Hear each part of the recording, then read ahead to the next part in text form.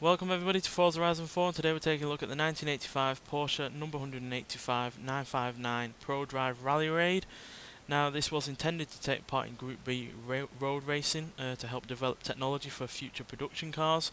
However, when the Group B road racing turned into Group B rallying events, the Porsche didn't see such events having much relevance to the kind of road cars they were hoping to produce. So they scrapped that idea, and yeah, it did do some rallying. It competed in the 1985 and 1986 Paris to Dakar rally.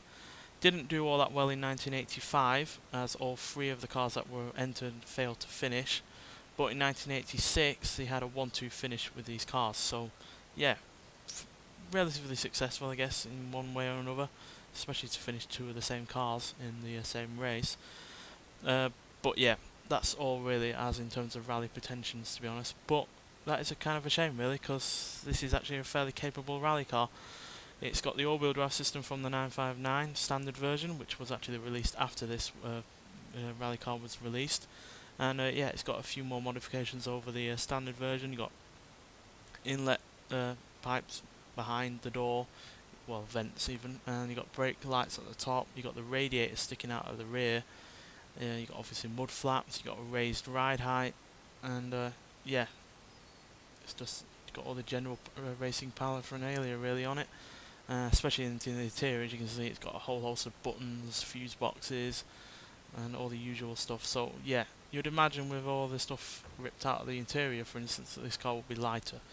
It actually isn't. It's 132 pounds more than the standard 959, and that's purely because it's got, you know, higher ride height, it's got roll cage, etc. inside. So yeah, it's not actually any more powerful either. It has 394 horsepower, 320 pounds-feet of torque from its 2.8 litre twin turbocharged flat 6 engine. So that's 56 horsepower less than the standard 959 and 49 pounds-feet of torque less as well. But then again, this car is more about controllability, being able to go off-road, and being able to, you know, deal with those tough conditions. And yeah, obviously in 1986 it was capable of that, not just once but twice. So yeah, fairly successful in that regards. But yeah, we're going to have to see what this car's like. We're going to take it onto some off-road parts of this UK map. So yeah, let's get out there and see what it can do. So yeah, there's a fairly good off-road course around near where I am right now in this game. So we're going to take it out there and see what it is capable of. But yeah, I'm quite glad that this car is on the game, to be honest, because firstly, I didn't know that 959 ever had any rally pretensions, or even competed in any form of rally. So that was an interesting find to discover. And then, obviously, the fact that it is something that's primarily based for off-roading, which is something we've not had from Porsche before. Now, obviously, well, I do apologise for that. Obviously, we have had, you know, the Cayenne and the Macan on this Forza series before.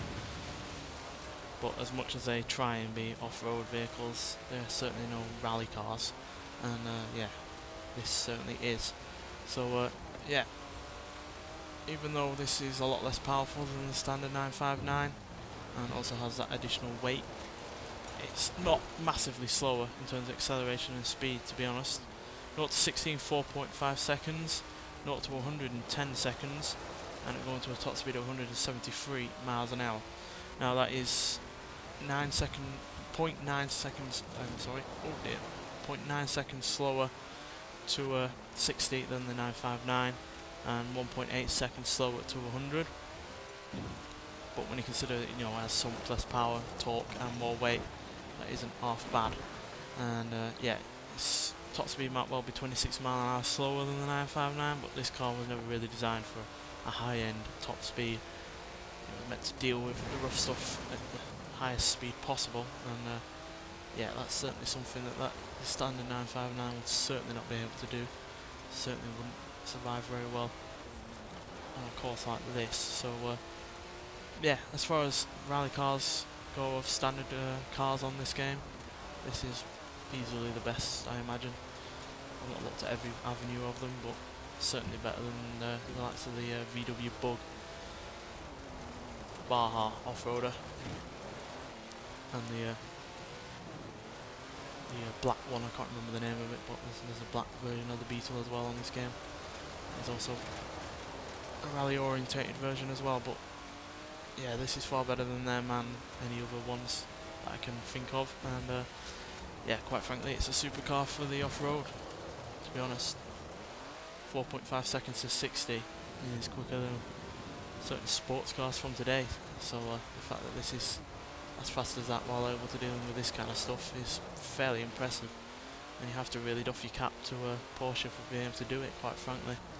Obviously it didn't have all that much success in rallying, but you know, they tried, and it's just a shame that Group B changed from road racing to rallying, and they couldn't really justify spending all that money on something that wasn't going to bring any advantages to their road cars. So yeah, that is a shame, but you know, it is at least on this game, and it is a good addition to the game, alongside the other Porsche that was released in the season pass, which was the 356A 1600 Super, which is, you know, as far as two cars from the same manufacturer goes, you can't really get any more different supercar rally car, while got a classic sports car from the 50s.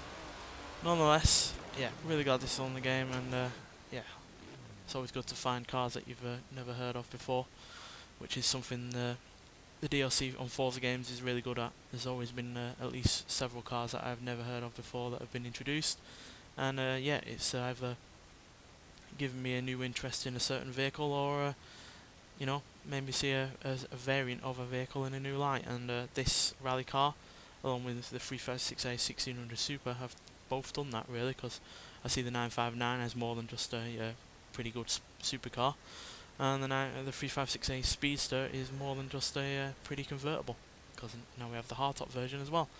So yeah, pretty impressed with this week's cars, certainly more so than the Nissan Sentra from the previous week, and yeah, looking forward to seeing what we've got in the next few weeks coming up. Nonetheless, thanks for watching, and I'll see you in the next one. Bye.